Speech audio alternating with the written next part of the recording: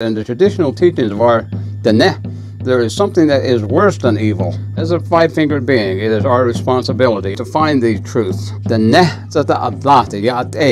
Which is the best that a person can be, is the way that we should be. When we hear the coyote stories, many people only see it as cute little stories of furry animals and doing cute and funny things. The greater part of the story is beyond that.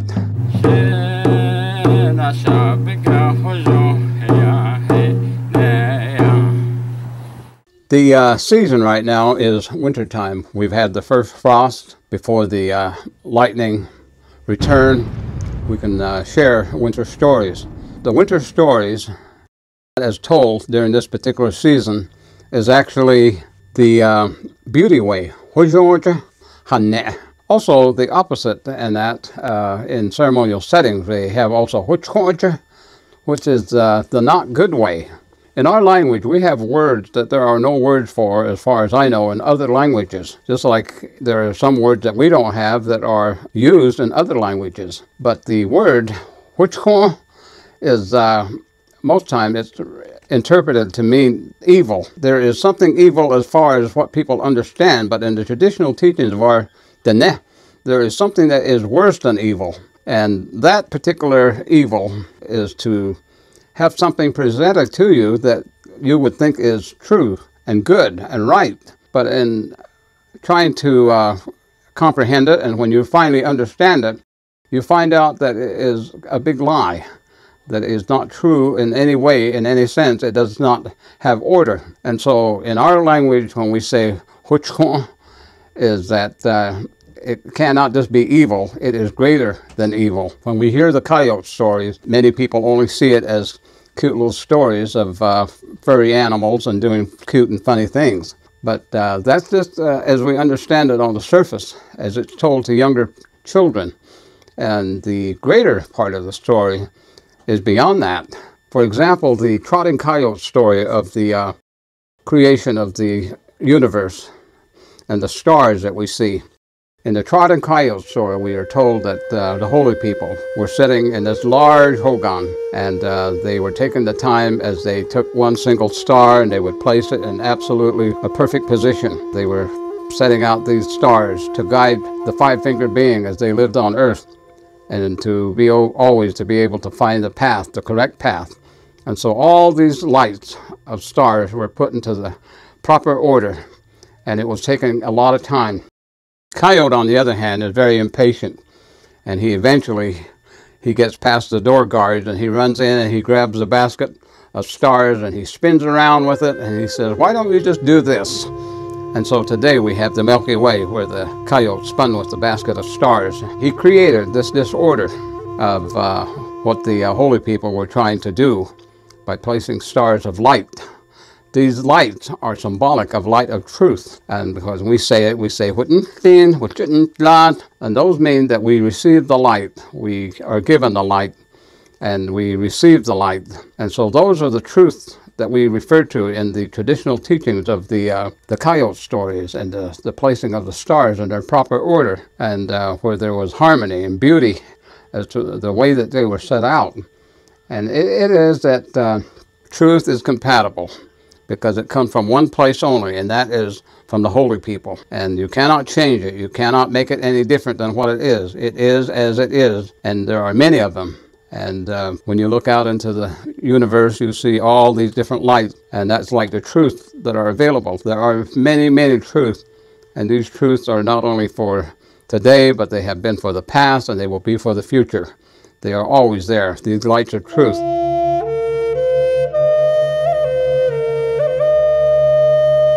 As a five-fingered being, it is our responsibility and our duty actually to find these truths and to understand that there are evil that masquerade as truth, greater than evil, and it is the misdirection. It will lead us into the wrong direction. It is in the traditional teachings of the Ne. When we listen to all of the different trotting coyote stories, it is that he thinks of himself as the most important, and that he is the only one that matters. And so those are the wrong ways to think of self. And integrity, on the other hand, is very important. It is having a spiritual way of doing things, and having a spiritual understanding of things, and to have them in your emotion and in your minds and your thought, and then how you respond to it outside as your behavior. Your behavior are the things that you think, the things that you do, and those are your behavior, and your character is viewed by the things that you do. In our language of our people, they say it,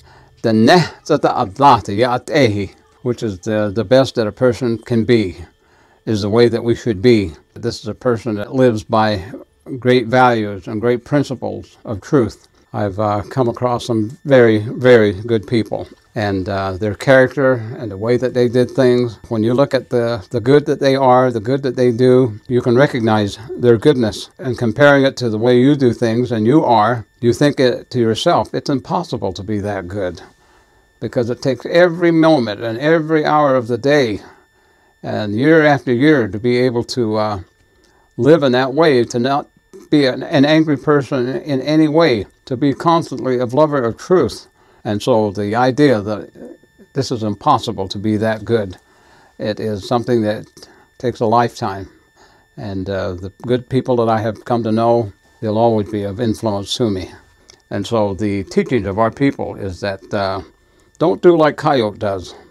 Don't do the things that he does for himself. Coyote is really symbolic of us, the five-fingered being, as the worst that we can be. We are the ones that cause disorder in our life. We're the ones that create ugliness in our life by doing the things that are not good. And just as the coyote created the disorder by just throwing the stars into the sky.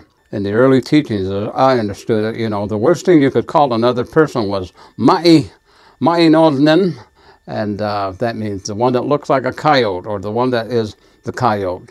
And so that was the worst thing you could be called. The traditional teaching is that as you trot through your life, as you journey through life, that you find truth.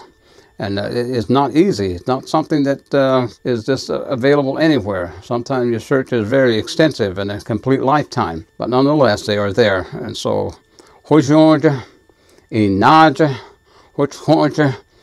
and so all these are ceremonies that people can view. If you go to the sweat lodge, talk about or Ina, which is life ways. Life ways is to learn how to be of good character and to understand that there is such a thing as being very good, very humble, very prayerful, very spiritual.